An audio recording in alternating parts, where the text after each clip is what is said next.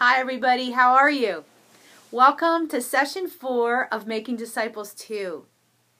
This week we are focusing on evangelism in your group, and that of course means the goal of our group is to reach people that don't know God, to multiply our groups by finding people, helping our group members find people, and group multiplication. So that's going to be one of the main themes here, and I can't stress it enough. That really needs to be the goal of each of our groups, is to multiply, to raise up leaders, and to go find other people that are far from God.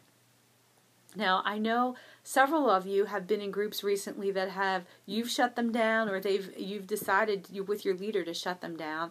Other groups have recently multiplied in that they're now 2 groups when they were one big group. And I just want to confirm for each of you that that is an important thing about group life, is that sometimes shutting down groups is exactly what is needed, because it helps everybody reassess, why are we here, what are we doing? And I know how frustrating it is as a group leader when you have a group that isn't growing. And I just wanted to say, one of the things that helped me the most one time when I was having to shut a group down, RJ said to me, I think I've shut more groups down than I've started.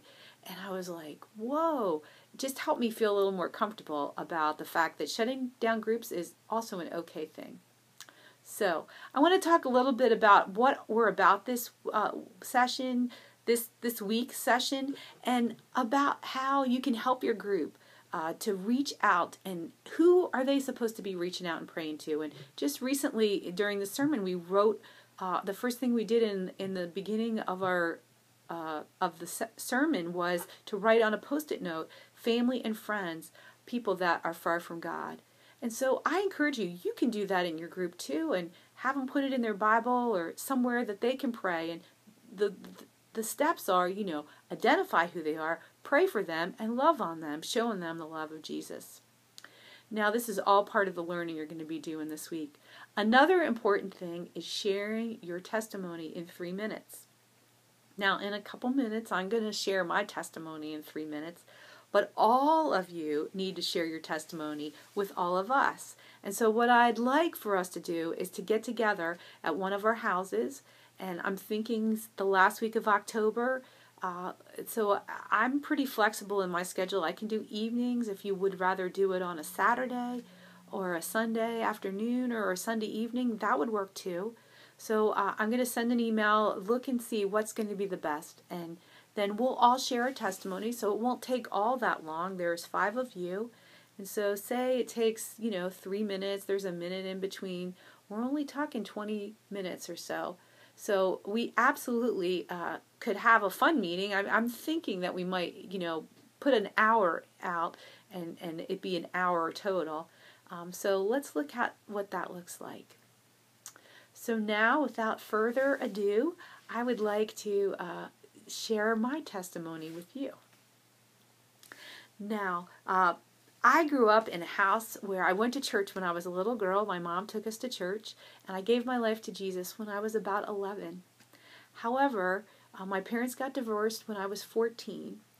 And that divorce, I came from a family of divorce. My mom's parents were divorced, and her grandparents were divorced. And so divorce has always been something very prevalent in my family lineage. And then my dad was an alcoholic. He drank a lot. When I'd say drank, like a fifth of alcohol an evening.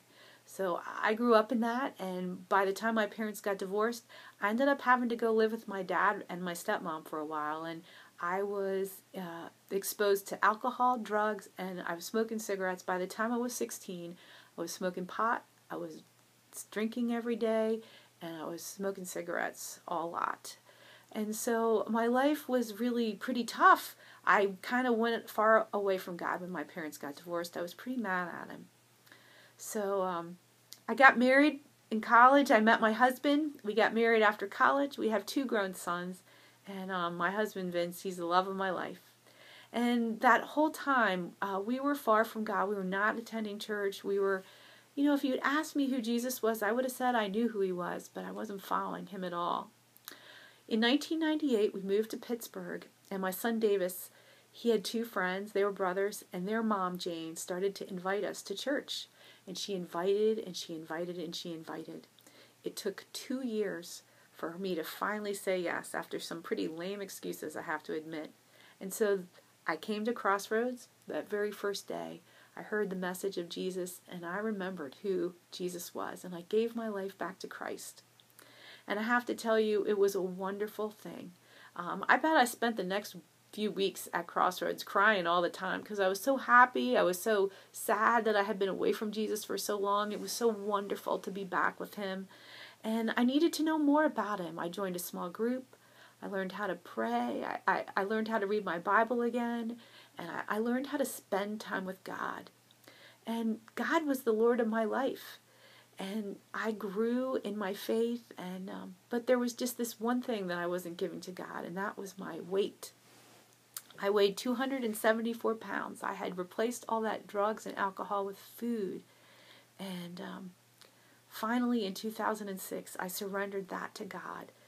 I joined a First Place for Health. It's a Christian weight loss program at Crossroads. And in 4 years, I lost 116 pounds. And it's been over 3 years now since I've kept that weight off. I kept that weight off because Jesus is my Lord and Savior. My body is the temple of the Holy Spirit, and he's in me. And I keep my health for the Lord. And I don't think I ever lost the weight for Helen. That was never good enough. But when it's for Jesus, the victories that I've had over this thing that has just always plagued me has been wonderful.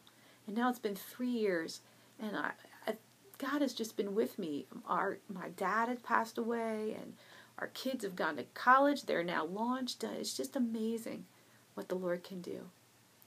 And so I just want to share that Jesus is a joy.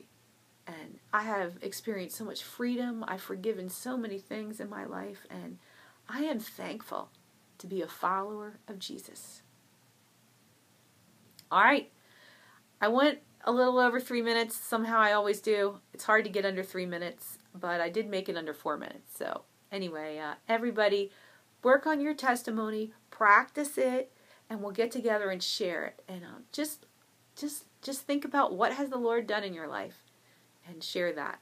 Because when it comes from your heart and you kind of know bullets on what to say, it's a lot easier to share it over and over again. So for all of you, blessings. Keep on keeping on.